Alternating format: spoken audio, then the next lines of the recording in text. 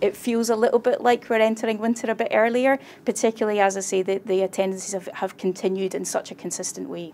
From a numbers perspective, yes, we've seen an increase, but we are coping just. The challenges of staff having to be off self-isolating doesn't help sometimes. We're seeing increase in attendances in all areas of the department, but particularly we're seeing lots of children with temperatures, we're seeing lots of minor injuries as people are returning to activities that used to do pre-lockdown.